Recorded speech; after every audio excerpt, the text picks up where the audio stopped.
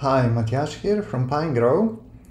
A while ago, Sridhar from the Dynamic WordPress group came up with an initiative to implement the same website design as a WordPress site using a variety of different approaches and page builders, and then to compare the result. So the source project is a static HTML website from Shuffle, and the site is built with Tailwind CSS framework version 2. So that sounded like a very fun project, so I signed up to build the site using Pinegrow web editor. And in this video I will give you an overview of how that went.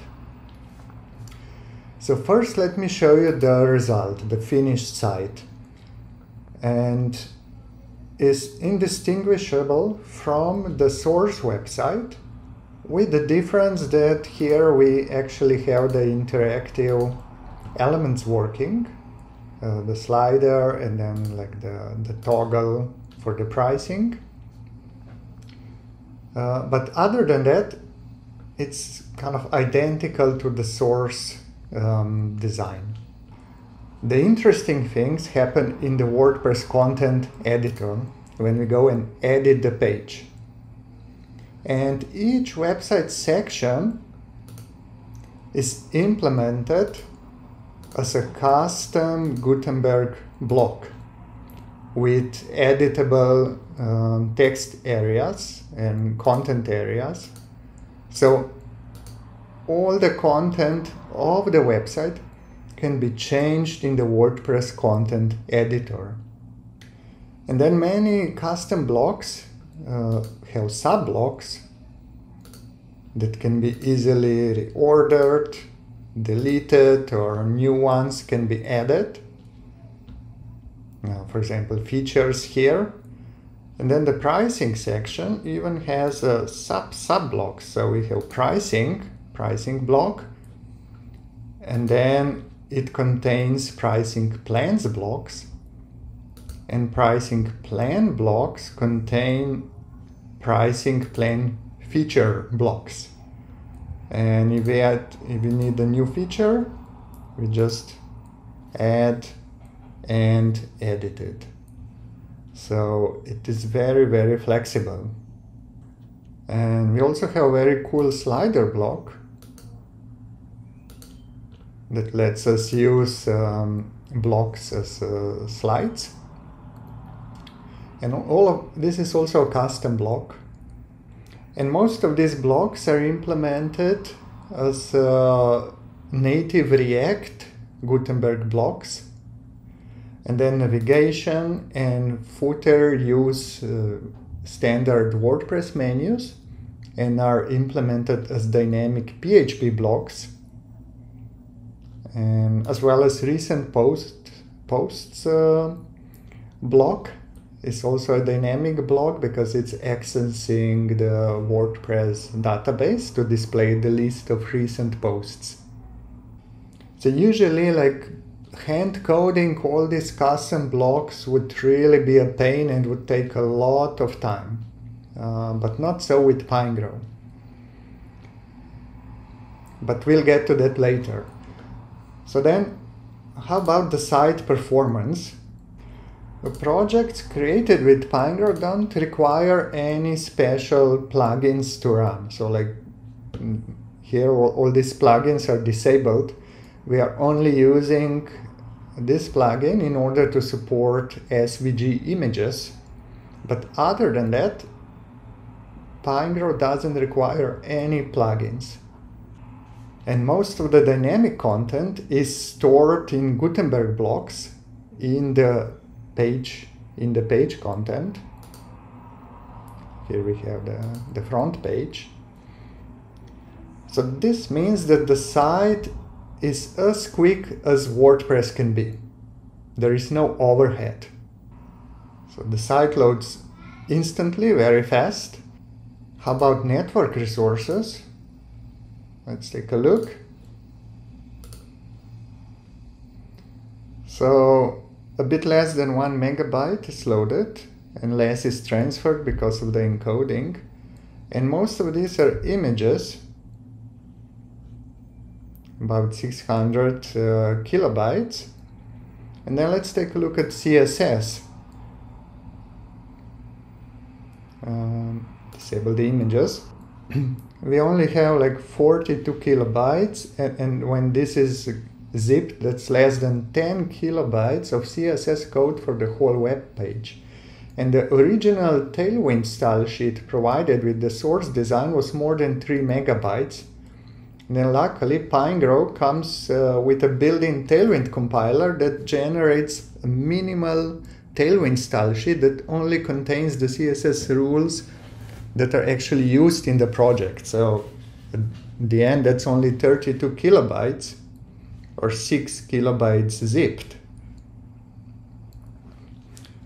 And we don't even need a default WordPress block style sheet, so that one is not loaded. And then looking at the JavaScript, we are loading Pinegrow interactions library that powers all the interactive elements such as slider and the pricing toggle. This includes a green sock library that runs all the animations under the hood. So if we wouldn't want interactive features, then we would not have this as well. And of course, WordPress emojis can be disabled if needed, but here we just let them, even though they're not used. So let's take a look at let's take a look at the project files. So project is implemented as a standard WordPress theme, as a standalone theme. So here we have template files like index, PHP, header, footer, and then we have a bunch of custom blocks, and they are implemented as native React blocks, like with React code and all these control panels for editing their properties. So in general, it's quite painful to write this code by hand, but here we didn't have to. Pinegrow did all the difficult parts for us. So then how actually the process looks like? How is Pinegrow used to create a project like this? Pinegrow Web Editor is a desktop app. It's a visual editor for websites that can edit HTML, CSS, Sass, and so on. And it also has the feature that lets us export these projects into a WordPress theme or plugin.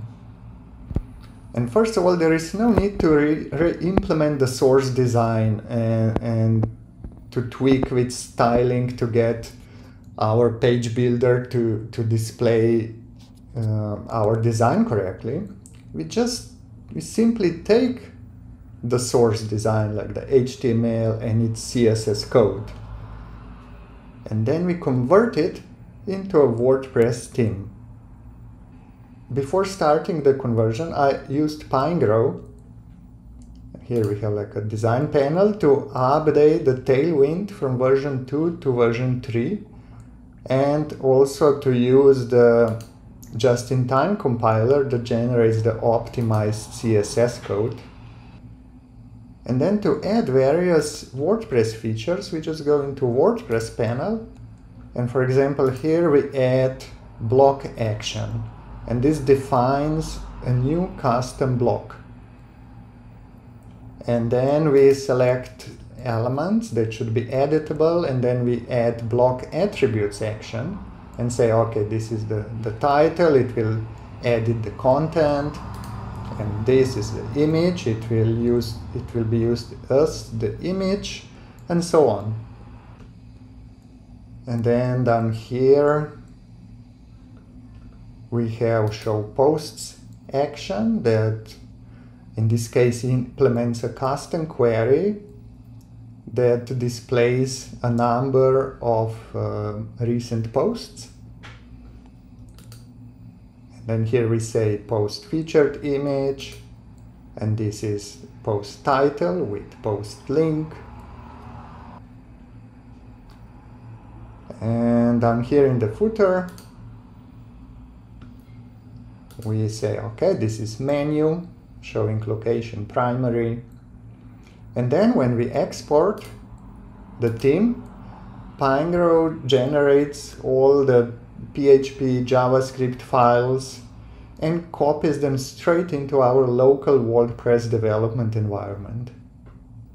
And all the time we keep total control over the HTML layout and CSS styling. So for example, here the menu function, it uses the first HTML element as the template for menu items. And then it adds WordPress menu classes and so on to this layout.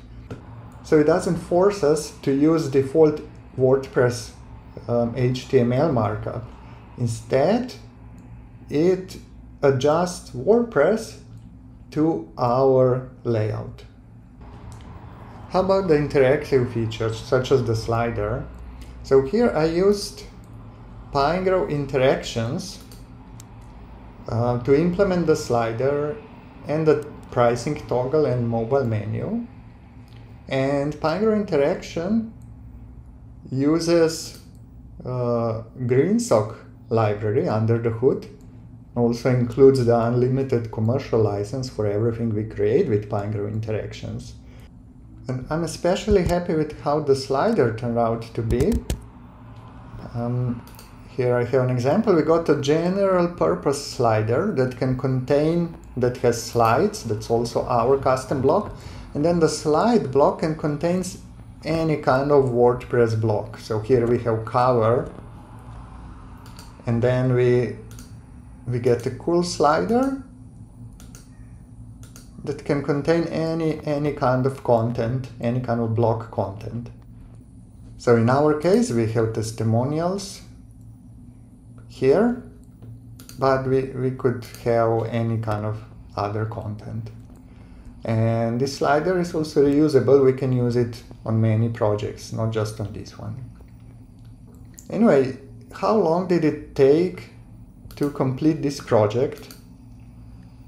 The whole process from start to finish took around 4 hours.